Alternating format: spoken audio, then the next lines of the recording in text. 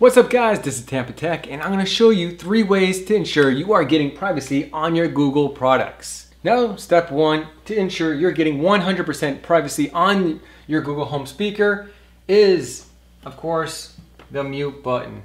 Just press this mute button right here. The mic is muted. Now the Google Home won't listen to you at all. And on the Google Mini, you can do the same. Just move this mute switch over and the Google Home Mini is now muted. Hey Google. Okay Google. But as you notice, it did trigger on my phone. So let's go ahead and change that setting.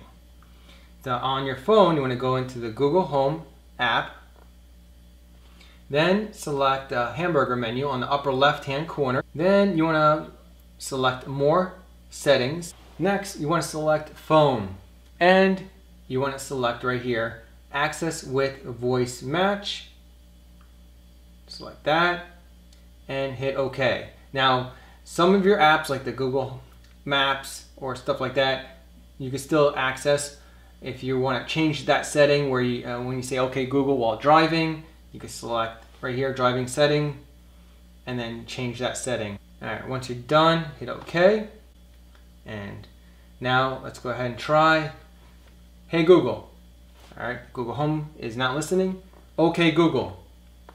And the phone is not listening. So now you know you're getting 100% privacy on both devices. Now if you want privacy and peace and quiet, there's another way to do that. So you want to go back into the Google Home app, make sure it's updated, of course. Select the device icon. Choose the speaker right here. This is the speaker, Google Home. Select the 3 dots. Select settings. And if you want peace and quiet, you choose do not disturb. And then you want to turn that on.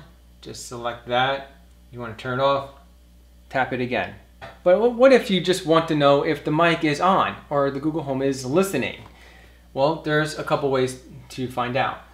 Through sound and through the light feature. Hey Google. Now, as long as that light is triggered and you see that light on, then you know that Google Home is listening. Now there's chimes that lets you know that the mic is on and when the mic is turning off.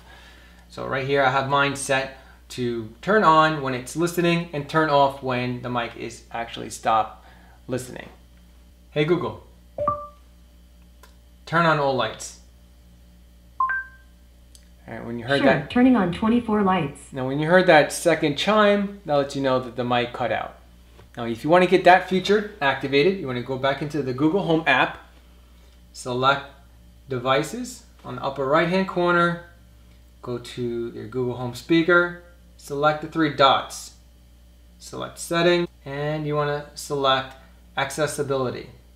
My play start sound is activated and my play end sound is activated. Now I know when the mic is on and it chimes, and when it's off it chimes again for the second time. Hey Google, stop.